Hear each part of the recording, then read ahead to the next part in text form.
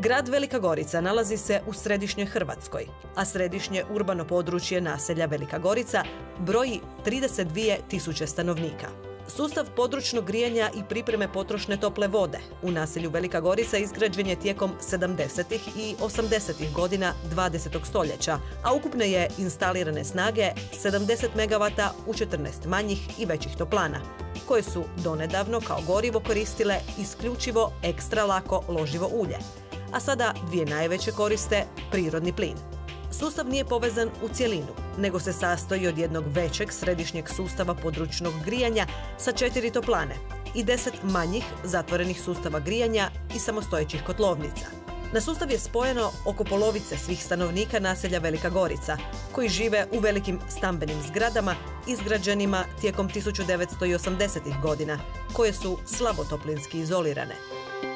Nove stambene zgrade, koje se intenzivno grade posljednjih godina, u kojima Velika Gorica doživljava značajnu urbanu obnovu, nažalost nemaju obvezu priključivanja na sustav područnog grijanja, već za grijanje koriste gotovo isključivo prirodni plin u individualnim sustavima etažnog grijanja i pripreme potrošne tople vode. Problemi sustava područnog grijanja u Velikoj Gorici, osim korištenja isključivo fosilnih izvora energije, jesu i veliki toplinski gubici u prijenosu topline i kod samih korisnika, nedostatak individualnog mjerenja potrošnje topline kod većine korisnika, otežano održavanje sustava zbog velikog broja različitih kotlova i gorionika koji su većinom stariji od 30 godina, kao i znatne emisije štetnih plinova i čestica u urbanoj zoni naselja.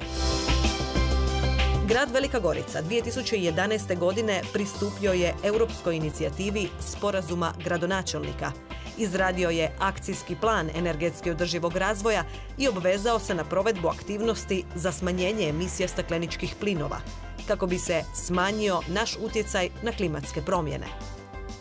Slijedom toga, posljednjih 8 godina pristupilo se energetskoj obnovi stambenih zgrada, u čemu Velika Gorica prednjači među hrvatskim gradovima, kao i energetskoj obnovi građevina javne namjene, čime se, osim smanjenja emisija stakleničkih plinova, pridonosi i učinkovitijem korištenju javnog novca. Kako bi ojačao mogućnosti gradske uprave u provedbi aktivnosti iz akcijskog plana energetski održivog razvoja, grad se uključuje u projekte financirane sredstvima Europske unije, u kojima od partnera stječe nova znanja o suvremenim tehnikama i tehnologijama za dekarbonizaciju energetskih sustava koje se mogu primijeniti i na našem području. Najvažniji projekt grada Velike Gorice vezan za održivi energetski razvoj u kojem grad sudjeluje kao projektni partner jest projekt Plan HIT financiran u sklopu programa Obzor 2020. Cilj projekta je razviti jednostavan i na razini lokalne uprave primjenjiv softverski alat za kartiranje, planiranje i simulaciju razvoja područnih sustava grijanja i hlađenja, čime bi se jedinicama lokalne samouprave na području cijele Europske unije olakšalo donošenje i provedba planova.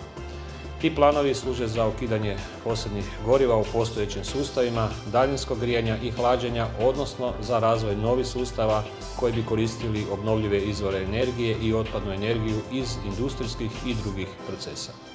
Grad Velika Gorica ima velika očekivanja u pogledu uporabe Plan HIT softverskog alata s ciljem poboljšanja vlastitog sustava daljinskog grijanja u budućnosti.